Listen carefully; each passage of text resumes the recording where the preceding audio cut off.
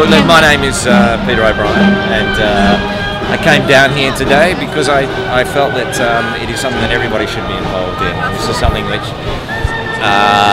sometimes, look, sometimes in Australia, people think that what doesn't affect them is something that they should be ignorant about.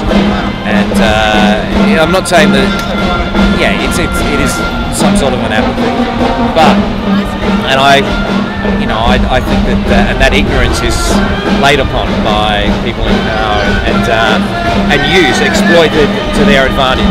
And this is something that affects absolutely everyone in Australia. This is not a country city thing. This is a united front. It doesn't matter where this happens; it's going to affect everyone. Something that I oppose quite strongly. I don't think it should happen. I mean, I don't oppose progress, but I oppose, because we can't stop it. That's the reason why. But this is something that, that is being pushed through for the gain of a very small amount of people, that is going to impact on a large group, and its legacy is going to have ramifications for generations to generations. And I think that we are not being fed all the correct information.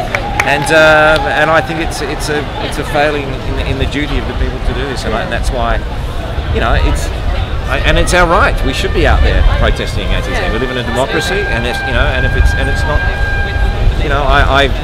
it's funny. I always find it funny when I look at these things and I look at the amount of should I say, like police presences and that around. Like people get passionate about it, but I'd be really surprised if you'd see something bad happening at these things, because everyone wants to stop it.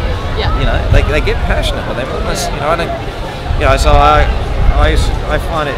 I don't find them threatening. I think rallies are a really good thing. And, I wish everybody in Australia came out. And I wish that they, because it is probably the only way, protesting like this, I mean, civil movements like this are the only way that we can raise the awareness of the unhappiness, and I suppose of people that we are being taken for granted. Yeah.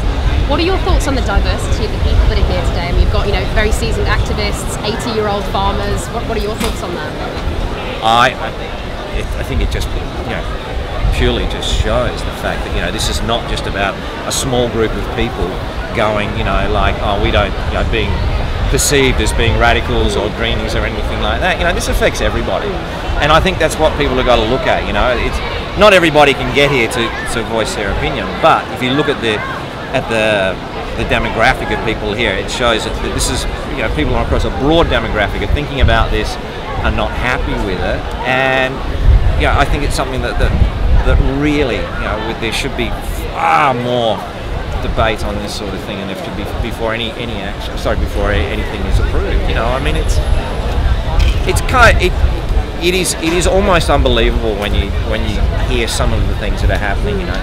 Sometimes I think I'm reading stuff from something that Aldous Huxley wrote years ago or something like that. We've been saying that for such a long time, that 1984 wasn't meant to be an instruction manual. No, exactly. And then you go through it and you start to think, wow, do these people have incredible foresight? Were they geniuses? Or has somebody read that book recently and go, God, we can do that now? George Orwell and Aldous Huxley, literally, they could have got together and written what was happening in 2012. Yeah, exactly. And sometimes it makes anybody who is prophetic in their writing is thinking, I'm scared to read it now because what's going to be happening. Like the Mayans almost. What's happening next? Well, Peter, thank you so much for your time. We really appreciate you speaking to us, and really appreciate you coming down and supporting. No, look, it's. I mean, I think everybody should be down here. That's my feeling about it. I think it's for the betterment of mankind that everyone should be here, not just the individual. Thank you so much. It's my pleasure. Thank you.